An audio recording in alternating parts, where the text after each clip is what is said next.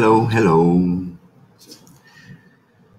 Okay, so checking if the stream is working properly. Someone here? Not yet. 5. Hello. Can you hear me? You can use the chat. Let me know if you can hear me. Okay. It's showing on Facebook. Very good. Okay, let's wait just a little bit to see if more people connect. 6 now.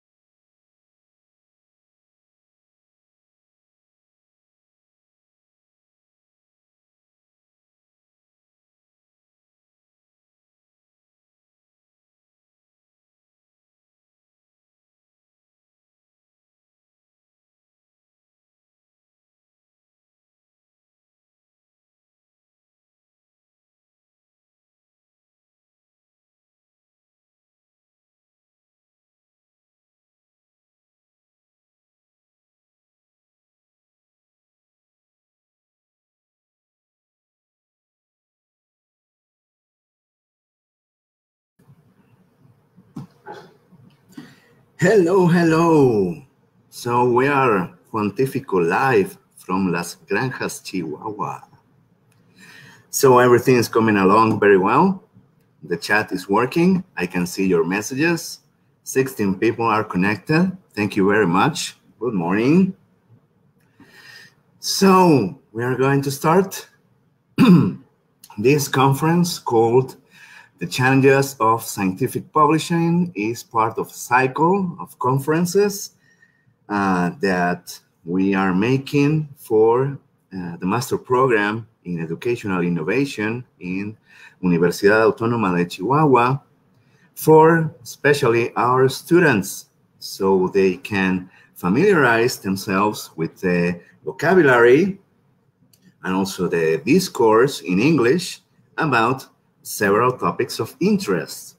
And the topic of today, scientific publishing, is important because students from this program are centered on research, and they also have to produce a thesis during their studies, and they are also expected to produce a scientific publication, not precisely in English, but that is desirable, of course. So I hope you enjoy this presentation, and you can use the chat to leave me some questions. I can see it, and you can see my screen, yeah? And then, without further ado, we can start. The idea of this presentation is to share with you some of the challenges that you may be facing and you might be facing in the short future about publishing your research. And you can see that the topics that conform this lecture, this conference, you can see them as challenges, and you can also turn them into opportunities. And of course, they are also opportunities to develop yourselves, and also you can see them as pieces of advice. All right. So let's start. Let's see if I can advance. All right. First and foremost, as a librarian, I can tell you that the first things you should learn how to do is to search for information. Here it is. Search for information is the first one, and then as you are conducting research, you have to learn how to use at least one style manual. Fortunately for you, your university has chosen one particular format, because you may find when you are publishing that perhaps you have to handle more than one publication or style manual, because there are many, many, many different ones. And we are using in our university perhaps the most streamlined and the most common one, that is the APA from the American Psychological Association. And as I say, and as I used to say, if you learn how to use one style manual, then you can use whatever you want, whichever style manual you want. And APA is one of the easiest to learn, believe it or not. And then you can see that by the end of past year, APA published the 7th edition that simplified some things. I think is better over the 6th edition, but perhaps you already know how to handle the 6th edition, and you are like, look here in the meme, you are not afraid of using it, but then Yoda tells you that you will be, because you have to change some things with the new edition. And of course, I say that APA is superior to other ones, because if you don't like APA, if you find it too difficult, well, try Chicago. That one is difficult. All right. And this is also another piece of advice that is associated with the previous one. Write and cite as you write. Don't leave citations for later. Whenever you are using a document to write your work, your thesis, your article, the best thing you can do is that the first idea you take from a given document, you have to write immediately the reference by the end of your work, and then the citation next to the ideas you are copying, because then you can forget where, in which document you took a given idea, and also you can forget the page where you took the idea.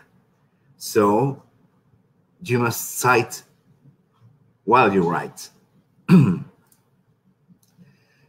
Then another very librarian associated advice is to develop information skills. And this is related to a practice and research area that is called information literacy. So if there are any librarians in the audience, they might know about this area, information literacy.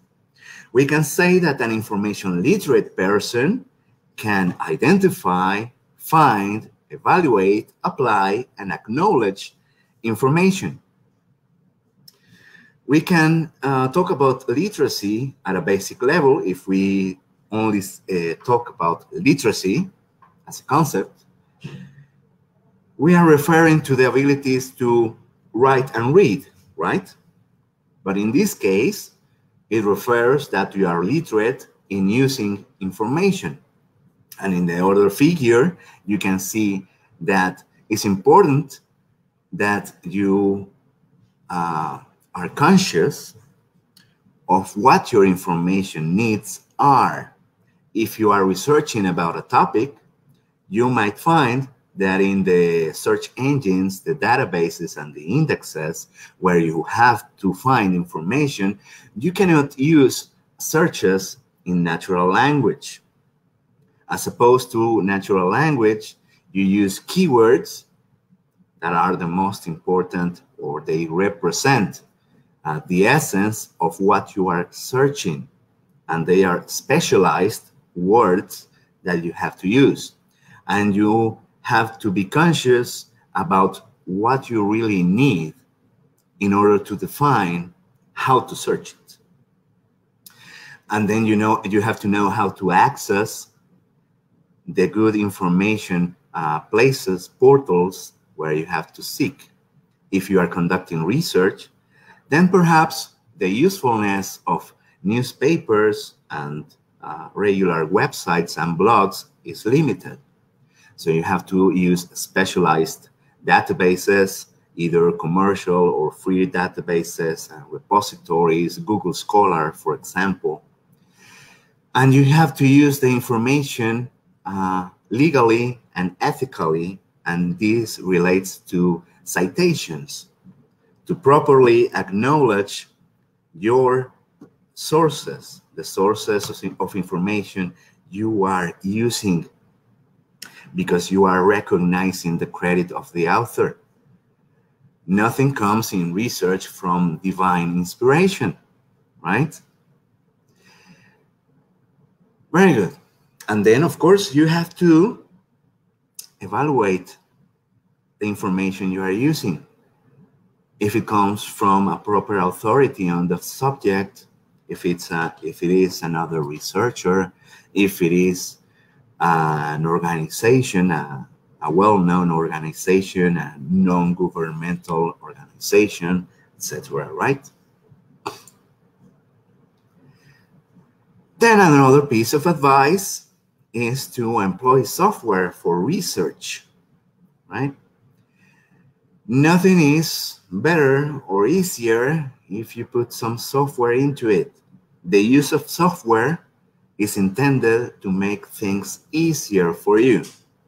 And for instance, we have calendar and task management tools such as Google Calendar and Evernote that allows you to organize yourselves in a better way, and also to set reminders of meetings, of workshops, of classes, right? Then another piece of software that is very important are the information systems, databases, repositories, directories, and indexes. In these places, you are going to look for your information and your documents, the documents to produce your own research. Of course, to produce research is to read others' research and to build upon this foundation, right? You have to use others' research to ground your own, also to know if what you are researching is worthwhile, if it's a new topic, how well known it is, right? And it can guide you throughout all the research. You can set the research problem and then develop your literature review. And of course, you need to know about methods and to ground your methods and know how they have to be applied. And then in the discussion of your work, you are cross-referencing your findings with other researchers' findings. So the use of literature is very important. And then how you handle literature? Well, there are some kinds of software that are very important. These are the reference managers, such as Mendeley, Zotero, RefWorks. There are many, many different ones. And these softwares allows you to create or develop a sort of private digital library of academic and scientific documents. And in this way, the software makes it very easy or easier to handle and manage your own library of documents. If you want to cite them, if you want to read them, highlight them, comment them, right? And also organize them in a way that they are easier to use for yourself. Okay, we have a question about APA 7. So Frank Leiva says that I tried to endorse the 7th edition, got it on pre-order with my students' bachelor's in psychology. However, they wanted to wait until it's fully implemented in Mexico, meaning until it's properly translated and incorporated in our college. Based on the last edition, when do you think the 7th edition will be fully used in our country? And that is an important question. And I don't know what are the plans from the publisher Manual Moderno, who made the previous 3 translations. I suppose they are going to translate the 7th, but I think they are running late because the manual is available, has been available for the past 6 months. And I think it's important for them to translate it because we shouldn't be applying it directly to works written in a language different than English if we don't have the translation of the manual. So the translation is vital to have it.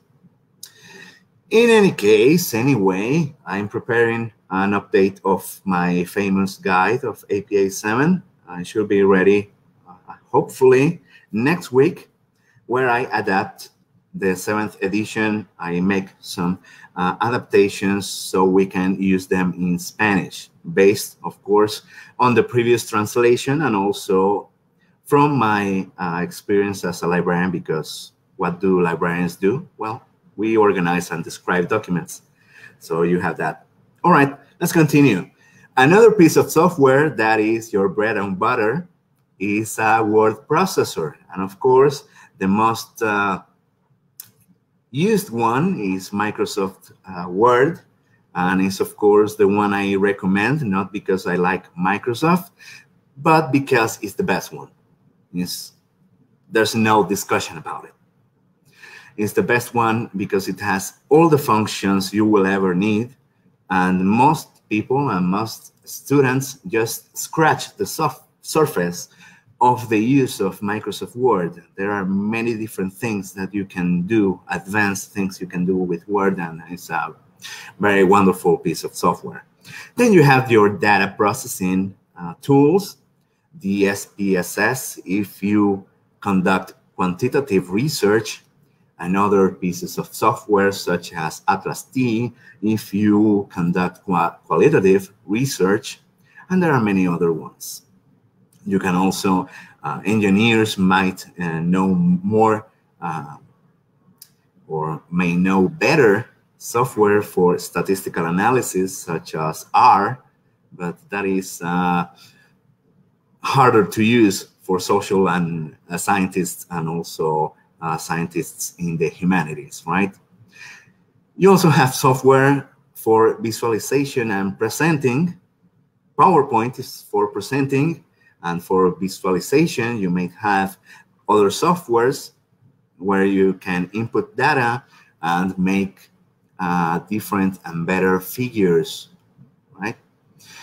And then you have anti-plagiarism software, so you learn the ideal way to use anti-plagiarism software is for learning, for avoiding plagiarism, because when starting your career as researchers, you might not know how to properly cite, and then the software might help you to identify what is considered plagiarism and what is not.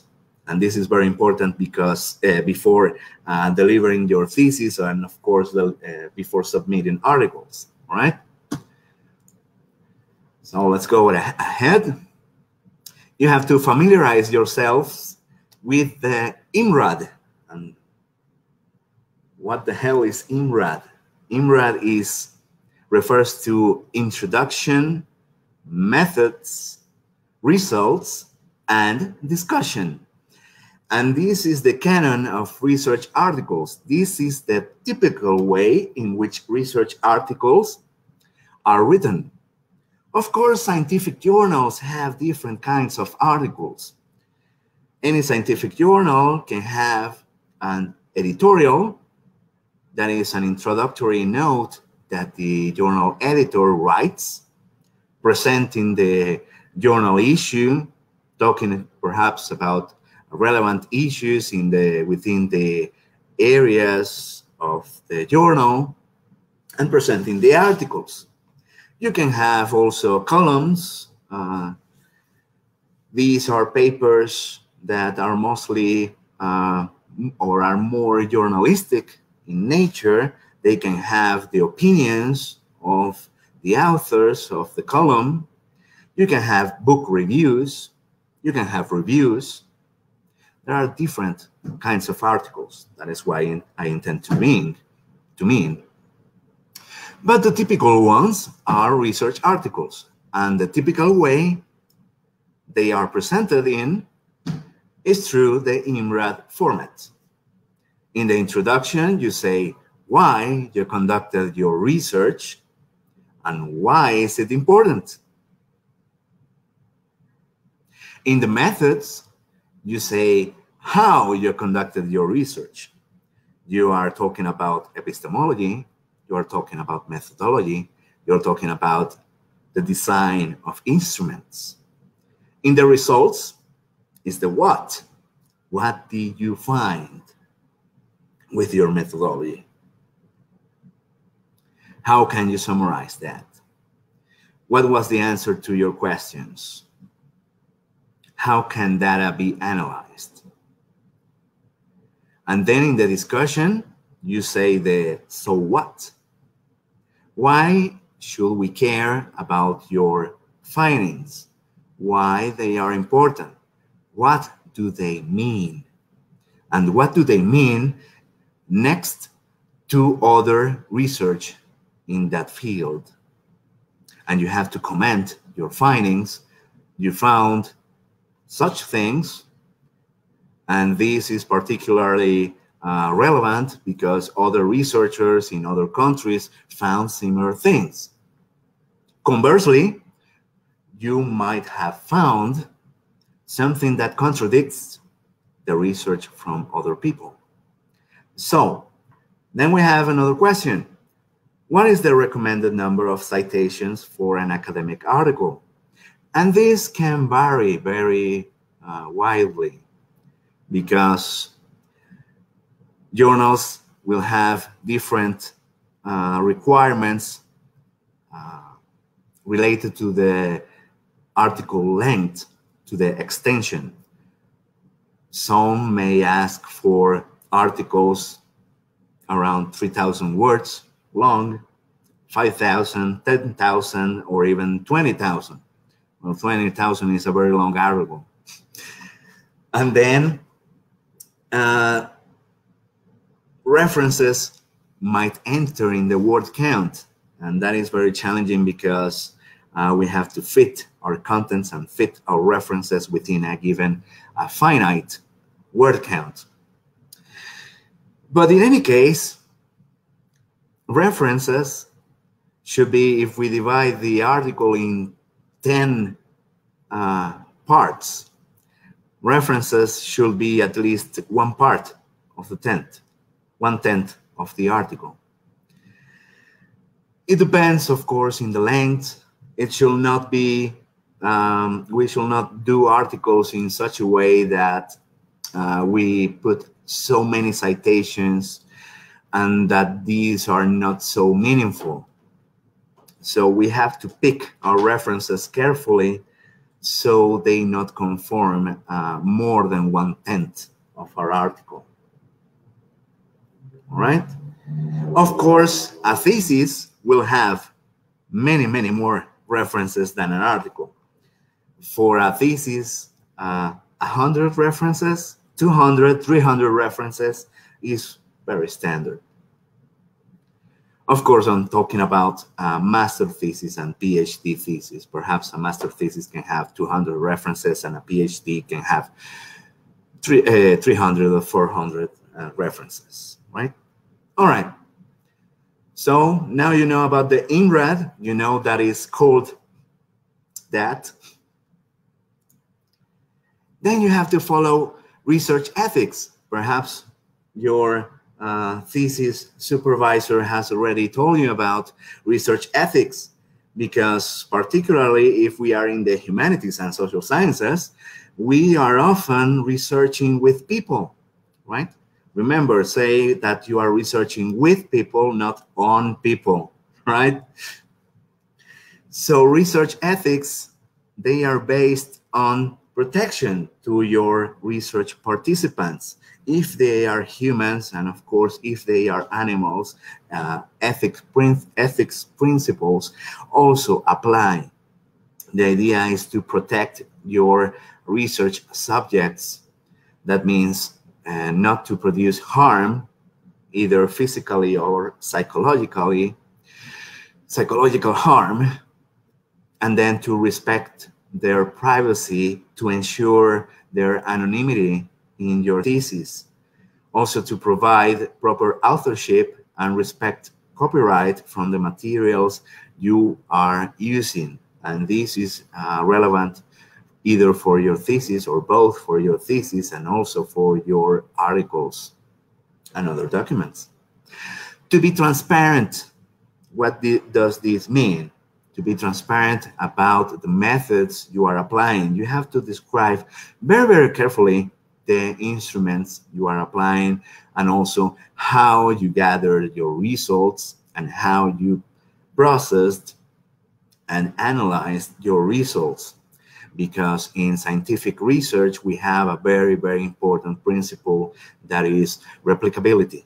This means that any piece of research should be prone to be replicated, to be conducted again by other researchers in the same ways, and they should produce the same results.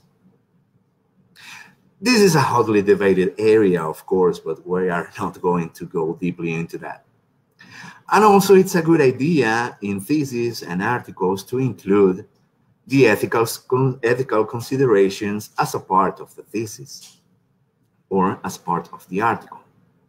To say how you respected your participants' privacy, how did you ensure your their anonymity, and if your research could have some potential harm to them. All right, another piece of advice is to learn English, because English is the lingua franca in scientific communication. By default, most of the research is produced and published in English, either we like it or not, until the Chinese say otherwise, right? Before, in ancient times, the lingua franca for science, for development, was Greek, and then it was Latin, and then German had a very important era, but currently we have English. And of course, I'm not talking about being bilingual. For me, such a thing does not exist. What I'm telling you is to learn English at least at a basic and technical level, so you can understand the scientific discourse in your field, so you can be able to read an article in your professional field and understand most of it. The ideal, of course, will be to also speak and write in good English, because the best journals, of course, are also in English. There are also very good journals in Spanish, but you have a competitive advantage if you learn English. Very good. Then, another advice, manage your time wisely. And this is tricky, right? Because we have many distractors these days. We have the weapons of mass distraction that are the social networking tools, the social media sites, right? And we have many, many different things to do. And of course, research takes time. Ideally, you have to have time to read, to assimilate the ideas you are reading, to create. It's a creative process also. And also writing and polishing a piece of text, a document, takes time. And you have to tackle other things like meetings and workshops and classes and lectures, and also the time you have to take for reading and writing. So it's a good idea to use calendar tools and also task management tools to do this better. Then a common challenge, even for mid-career researchers, is to choose the right journal for the article. And how do we choose the right journal for our article? There are different approaches, of course. If you have already conducted research or have read some materials about your particular research field, you can already identify some of the journals where the topics you are researching are published. Just check your references and you might see some journal titles repeat throughout your references. And so it might be a good idea to check those particular journals. You can also search the internet for journals and your research topics, and also use the keyword call for papers. So journals may have these things called call for papers, where they are calling for contributions from researchers about a particular topic. And perhaps they are conforming a special issue about something, about a particular topic. So this can be useful also to get some journals. And also go to the websites from the well-known publishers and check the aims and scope of the journals from your field, and try to see if the aims and scope include topics such as the one you have already written a paper about. There are also recommender systems. Major publishers such as Wiley, Elsevier, they have these portals. Also, Clarivate from Web of Science fame, they have a recommender system. These systems are just websites in which you copy and paste the title and abstract from your work. Of course, you have to have it in English. You copy and paste it, and the system will tell you, well, from us, you have this and that journal, and the coincidence rating is this and that. You have 90% coincidence with these journal topics and your own abstract. And these systems work fairly well. They can be, of course, better because they are, of course, automated. It also depends on what are the requirements that are enforced upon you. Perhaps in your study program, they are telling you, well, you have to publish in a particular journal as long as it is indexed in this database or in this index. Perhaps it must be in Scopus, perhaps it must be in the Social Sciences Citation Index, perhaps it has to have an impact factor, and these things drive or narrow the search for journals to those particular ones. If you don't have any requirements, well, you can pick any peer-reviewed journal that you like. But perhaps you have requirements from your study program, from your institution, from the agency of your country that tells you you have to publish in this particular subset or kinds of journals. Then you can also consider reputable publishers or institutions. Sooner or later, you will know which ones are the most important publishers. And we have a commercial side of things, of publishing, of scientific publishing. We have the commercial publishers, companies such as the Big Five, Elsevier, Wiley, Springer Nature, Emerald, Sage, right? You have the Big Five or Big Six, depending on how you count them. There are, of course, smaller ones like Cambridge, like Oxford, but they are also associated to institutions. Well-known institutions might also have journals, of course. And if you know about these institutions, or you can Google them and see that they are well-known and they are reputable, well, you can publish with them, of course.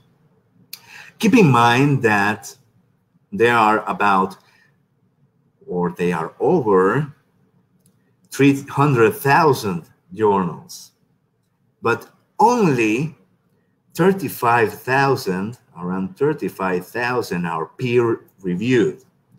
That means that any contents that arrive to the journal office, they are evaluated and assessed in sort of a quality control process that in science we call the peer review, because it's conducted by peers. Yeah? And also you have to consider that from those 35,000, only from 12 to 24,000 are indexed. I'm talking about Web of Science and Scopus. And you have to beware of predatory journals and publishers. This is a sort of, technical issues. Excuse me. We have to go here. And I will show you right now who is to blame. Let's see. Okay, so you should be able to see it again. And who did this? Aha, Lucy. Okay, so predatory publishing is a sort of academic scam. So these are people, businesses that seek to cheat non-experienced academics by sending them invitations along the lines of publish your research. We will not charge you so much, and we will also publish your article very fast. And this is often a lie. If you don't know about a given journal and publisher, this might be a predatory one. They charge you for publishing, and they don't have a peer review, and the importance of peer review cannot be understated, because any journal that is considered academic, right, or can be considered scientific, must have a peer review system, because a peer review process, because it's the quality control of science, right? It's the quality control process of science. And this is very important for scientific journals. And predatory journals do not have peer review. So they are not recognized by academic and scientific societies and stakeholders. They don't have prestige. And so be careful with this. If you receive any invitations for publishing in your email, and that they are saying that they are going to publish your article in 3 days, beware, that doesn't exist just in these predatory circles. If you receive such invitation, you can go to the link to the bill list and search for a particular journal or publisher name. And these people are identified, all right? Okay, excuse me, a little break.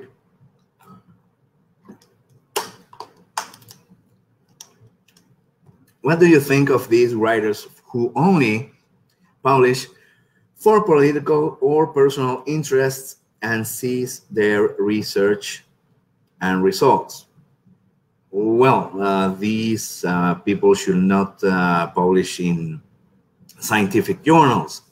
They might be publishing in newspapers or other kinds of journals that are of political nature, because one particular thing in scientific publishing is to avoid having political biases. So I think I understood your question in that way. Let's continue. The publication process. It's a process. Students and professors alike who go to my conferences and my workshops ask me, how long does it take to publish? Well, that's a tricky question, because there's no particular standard for this. It depends on the journal, on the publisher, on the size of the journal, on how many articles do they accept, how many articles do they reject, how many peer reviewers they have. Because remember, also keep in mind that peer review is a voluntary effort, it's a voluntary activity. So many scientists and academics do not do peer review, so the pool of reviewers is very, very limited.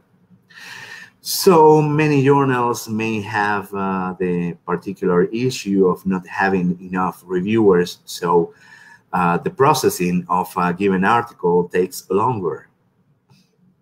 But it's key that you select the right journal from the start for your research. If you are a junior researcher, perhaps do not go to the journals with the highest impact factors, with the highest ranking, because you may not succeed, right?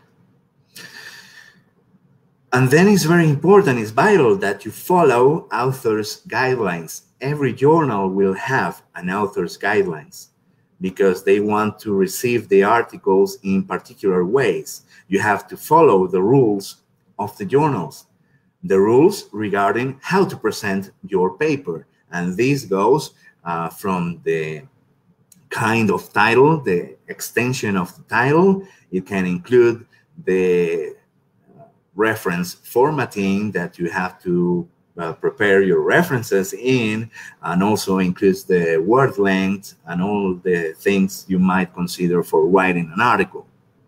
So even though you master the APA style manual, you might find that a particular journal will tell you, no, we receive articles in Harvard. And then you have to learn how to convert your references to Harvard and your citations. You have also to prepare all your files, your text, the body of the article, your tables and figures, and you might need to submit it in different ways. Perhaps some journals will ask you to put them right in the file of the article, and some journals will require you to submit them separately. Some even will ask you if you have an image to submit the Photoshop or the Illustrator or perhaps the AutoCAD file together with your submission. Some journals will also require you to write a cover letter, and this is a letter to the editor that goes with your article. And the letter is, of course, different than saying, "Dear editor, I hope you're very well." No, you are just presenting your article. It should be just straightforward. Scientific publishing is a very old-fashioned tradition. You have to follow deadlines closely. If they tell you to submit revisions in a particular date, if I were you, I will do it, because you can go, they can reject your paper if you don't follow the deadlines. You have to manage your revisions and changes carefully. After you send an article, you will receive the evaluation from the peer reviewers, and the reviewers, more often than not, will tell you what can be improved on your article, and you should improve in that way your article. Of course, you can disagree with peer reviewers, but you have to disagree and argue why you disagree with them in an academic and scientific way with evidence. And then the editor will consider both sides of the issue and then make a decision. And of course, if this process is so complicated, you have to be motivated throughout. How long will be wise to withdraw a paper from a journal? For example, if they take too long to get reviewers. And this is a question that gets asked more and more often. And perhaps we have a very serious issue within Spanish language journals right now, because they are taking so long, and they are taking a time or a period of time that is unreasonable. What is unreasonable?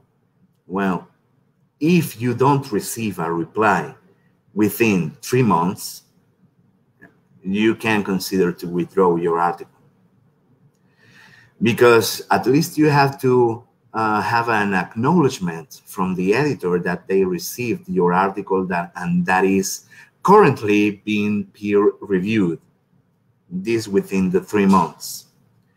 If it's not evaluated during 6 months, then withdraw it. We have had cases in which colleagues and also students and even ourselves have sent articles to journals, and almost a year has passed and we don't know anything about it, and it's still processing the article, and it's not being evaluated in almost a year. That is unreasonable, and I think that is a critical issue that we have to discuss within Spanish-speaking countries and scientific stakeholders, to see how we can correct it.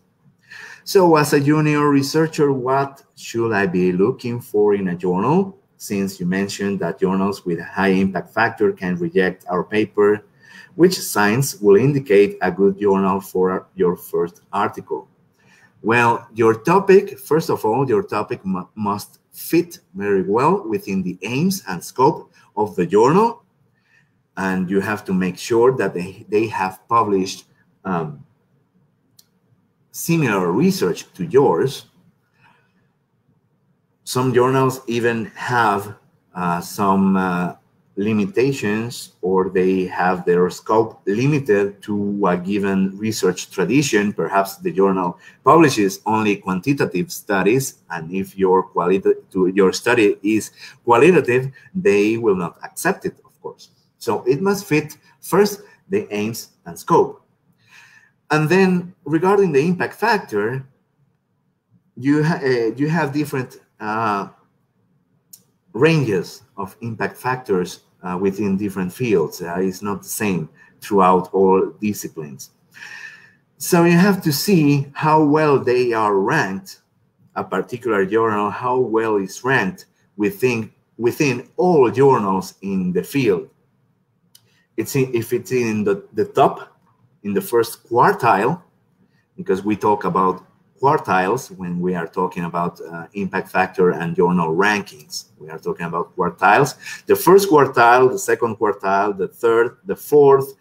If you seek to publish in the first two and you don't have much experience, and you might not be so confident that your research is groundbreaking, don't try the first two. You might try with the fourth or the third quartiles. Right? If you are new to research, then it's not a good idea to publish in +1, for instance. Those are the kinds of things you must look for. Let's continue. Survive the dreaded peer review process. Keep in mind that about 40% of the manuscripts are rejected on their first version. So if you send an article to a journal and it gets rejected, or you get a major revision decision, don't get sad. This happens more often than not, and 40% is a very standard number. It means that for every 10 articles, 4 get rejected in the first version, right? And different things happens in different disciplines, right? You can have a larger number. There are journals that reject 90% of the papers they receive. So there are different things you can make to ensure that your paper does not get rejected. You used good sources. You grounded very well your research. You are transparent. You were transparent on the application of your methods. Your findings were significant, were important for your field, and then you can ensure that you have much success.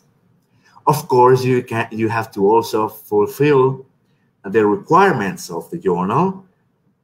The author guidelines, follow them very well. Some articles get even rejected because they don't use the style manual for referencing and citations properly.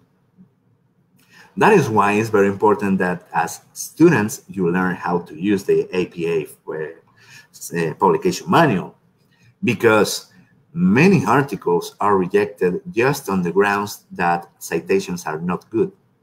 And why they are rejected? Because this is just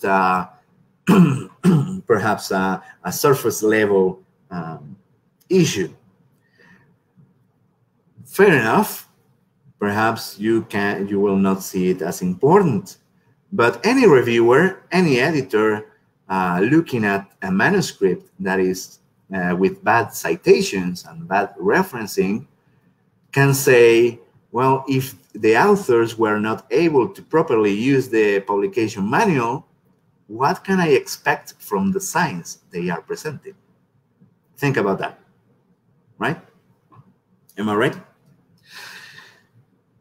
And also, yeah, I told you about follow the publication guidelines, cite them very well. Also the style, the language style. If you are sending manuscripts to journals, if you are new into scientific publishing, you have to keep in mind that you have to write very well. Yeah, you will not send a first draft to a publisher or a journal.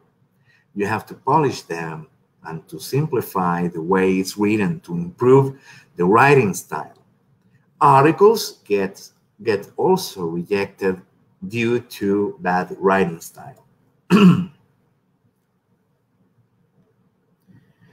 So the real question was, what do you think of these writers who only publish for political or personal interests and skew the research and results? And it arises because I found a PhD thesis from a recognized university, but it is too inclined in a strange political interest. All right, for that we have ethical guidelines for scientific publishing. And this is a topic that is coming up. And this is getting more and more important. Of course,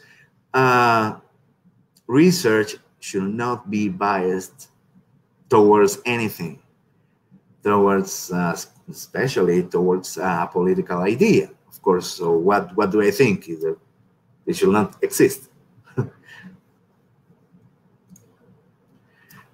It was the next slide. So COPE is an organization that was created as a way to suggest the best practices regarding publication ethics. And anyone, if they are a journal, a publisher, or an institution where science is produced, can take these guidelines to have the best practices regarding ethics. If we're talking about journals, COPE grants, performs an evaluation of the ethics or of how a given journal handles ethical issues and grants a seal of approval. That is one way COPE works. But it also provides advice and case studies and discussions about misconduct, about issues of authorship, about biases in research, and these different things that are ethical consideration or ethical concerns in research. And we have 10 different kinds of practices that they have. I suggest that you check the website of COPE. They have very useful resources regarding research and publishing ethics. Also, be open access friendly. More often than not, researchers are in a way forced to publish their research in commercial journals. Why is that? Because commercial journals have many different commercial publishers, have many different journals that they don't charge authors to publish. And in developing countries, we have the issue that more often than not, our research is not funded. And if we publish in a journal and the journal charges an article processing fee to publish, then it's up to the researcher to find the money to pay for the research for the publication. So that's why the commercial side of the scientific publishing has grown so much. And this is not new. But then even within commercial journals, some of them gives you the opportunity to share a version of your research in open access, that you can either deposit the version you can share from your document within your website, or ideally in an institutional or international repository. This is a very long, and we can have even a whole conference about how to make our research open access. But the issue here is to try and search journals that allows you at least to publish a version of your work in an open access site, right? That is one of the important considerations.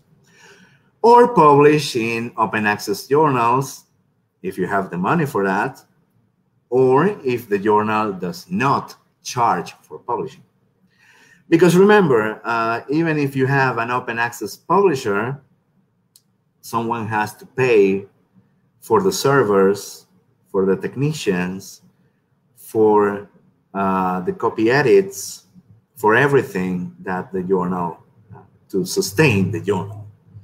So that's why even open access journals can charge an article fee.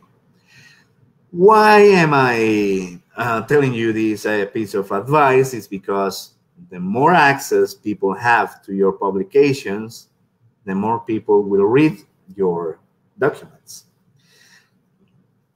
And the more people reading your papers will mean more citations, or a higher citation probability.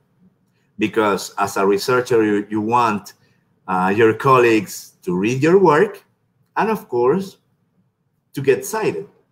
Because if you are a member of a researcher system and you get funding based upon a researcher evaluation, you should get citations to be well evaluated. That is one of the indicators that is evaluated, or in which a researcher evaluation is based upon.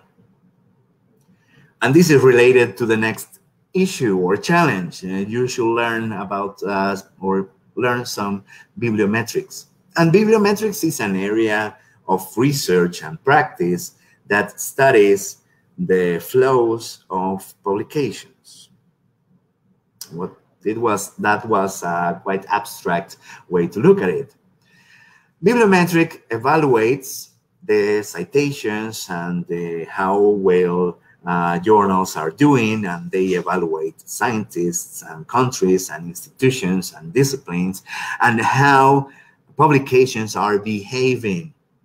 How many publications are being produced in this field? How much are they getting cited? Who are the authors with most citations? What are their indicators? Bibliometrics have many different indicators, and at least you should know a little bit about it in order to assess your own indicators. And for this, it's important that you make sure that you have your correct profiles, that if you have published before in a Scopus indexed journals, you must make sure that Scopus has a record about you and that your name is correctly written in it. And this is a very long topic. And there are also more social media-ish sites that are for researchers, such as Academia and ResearchGate, and you should have a profile there. But when sharing your research, you should share it first and foremost in an open access repository before Academia and ResearchGate. Why am I saying this? Because these sites are corporations, right? And open access sites are owned by institutions, educational institutions, scientific societies, and it's more important that you put your open access research in this side rather than in a commercial side, right? But of course, your profile should be complete because you should be everywhere, right? And you should have also your profile in Google Scholar. And in Google Scholar, in Scopus, you can set citation alerts. So the system will send you an email anytime one of your documents get cited. Why is this important? Well, you have to know who cites you and how much they cite you, because if you are evaluated as a researcher, you will need this information. And this is related to the next point. Understand evaluation systems. How do they work? And the most common way in which they work is that they consider first and foremost bibliometric indicators. That's why it's important to know about bibliometrics. Then promote, communicate, and disseminate your research. This is key to enhance the visibility, impact, and citations of your work. And this is tricky because if you are a professor and a researcher, you have little time to communicate your research. But if you promote your research, you are the first promoter of your research. And if you promote it, more people will see it. If more people will see it, more people will read it. You know what I mean? You know where I'm going? Yeah. And then the next piece of advice is to follow and watch Juantífico. So perhaps you know about my channel. You can see the videos in my Facebook page, or you can go to YouTube and please subscribe. That helps me a lot. I'm about to release the videos about the APA 7th edition. These contents are in Spanish. Yeah. We have another question. Considering that most Mexicans have 2 last names, it is wise to hyphen our last names when publishing? Yes, definitely. We have the issue in Spanish-speaking countries that we tend to give credit to mom and dad, right? So we use the 2 last names. The issue comes from the fact that if we send our research to a journal that is indexed, indexes work with processes that are automated.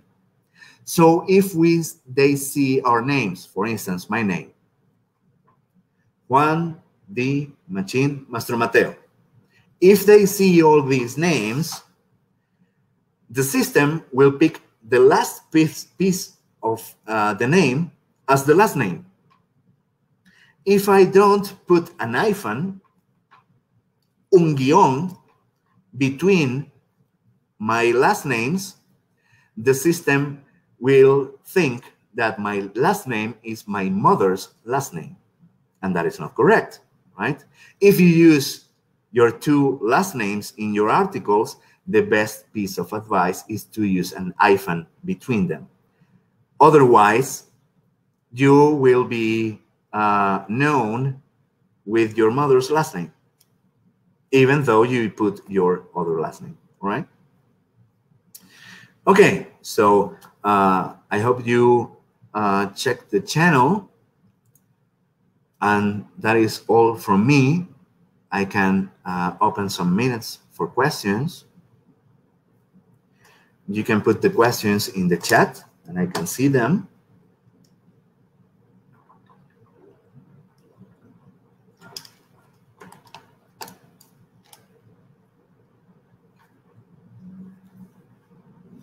You have on the screen also the links to my social media sites. I put much materials on these topics on my Facebook page. Of course, I also share my publications there. And there are also the videos from Juantífico that are published in Facebook and also in the YouTube channel. Of course, these slides will be there as well in the following hours. Any questions? I'll give you some minutes to consider them. I will not go away. I'll just be waiting for your questions.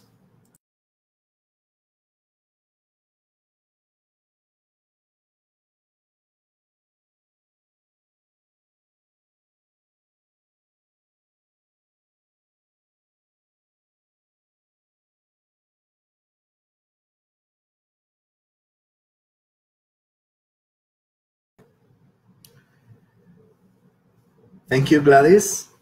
Thanks for watching the stream.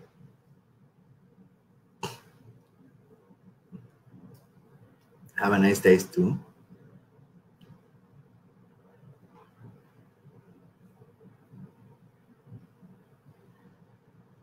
Thank you, Frank. Good luck, success. Oh, have a great Teacher's Day. You too. All of you, any teachers in the audience?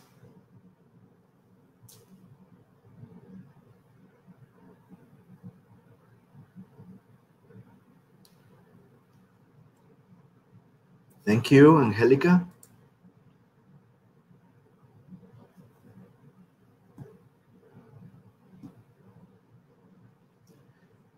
Thank you, Laura. Any questions? It's all clear. Thank you, Santiago.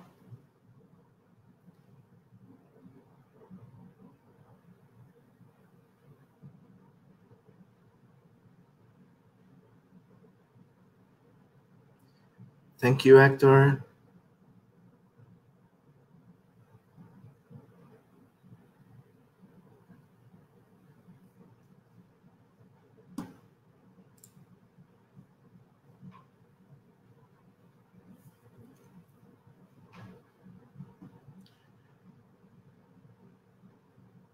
Okay, 1 more minute for questions.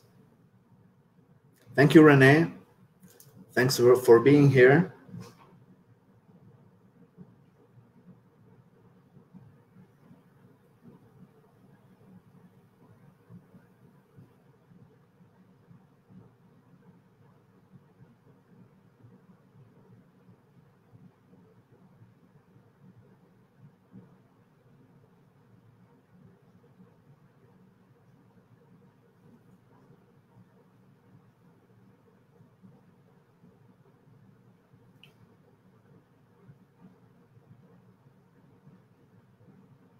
Thirty seconds.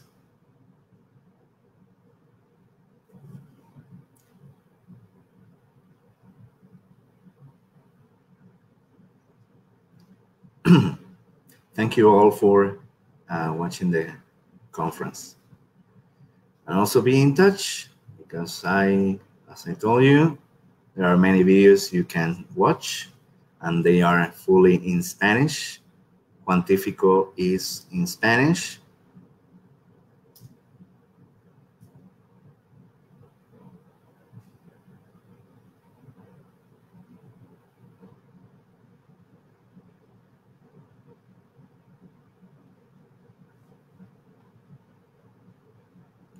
Okay, shall we go? I hope you have a nice day, a nice weekend. Stay safe, stay healthy. Thanks for watching. Bye-bye.